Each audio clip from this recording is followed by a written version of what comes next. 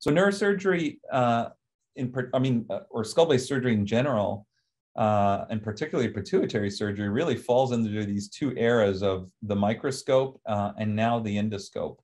And for us to be facile with the use of the endoscope and to be able to operate dynamically like this under dynamic visualization, it takes training.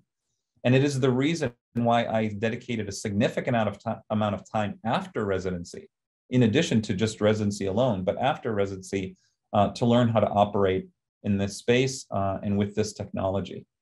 And the technology is constantly being advanced. As you can see here, these are 3 different technologies that are currently being studied and researched. This is the use of a fluorescent dye that is taken up by the native pituitary gland, but not by the tumor, to help us visualize and hunt for these tumors.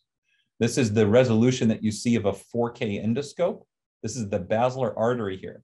And here we are just resected a chordoma and doing microdissection around the microvasculature through the endoscope. This is surgical theater or virtual reality that allows us to preoperatively look at tumors and their relationship surrounding vasculature and the skull base to help better pre-plan. Here's a video of that ICG that I just mentioned to you and the uptake.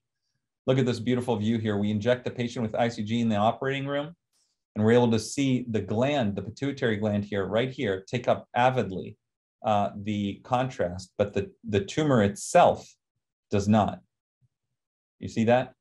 So these are dyes that are currently under research, but we're slowly playing around with them and trying to understand which tumors and what properties allow for this, okay?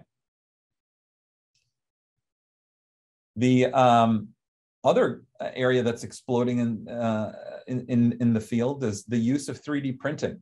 And what you see here is a very unique landmark case that Juan and I did on a 2-year-old that presented with a very complex craniopharyngioma. We had to print out the skull base. Imagine the size of a 2-year-old skull base, and we had to print out the skull base, and we practiced drilling it to see if it's even feasible before we even went to the operating room and tried to remove this tumor. So this is a technology that, as you can imagine, profoundly changes the way you prepare for surgery. And here's the case live of a case with a large craniopharyngioma. You see the complexity of this tumor. It's how it's wrapped around vascular structures. Here's our view. And here's us taking the tumor out and looking into the ventricular system. You see that? We're actually looking into the ventricular system. This is how deep this tumor was.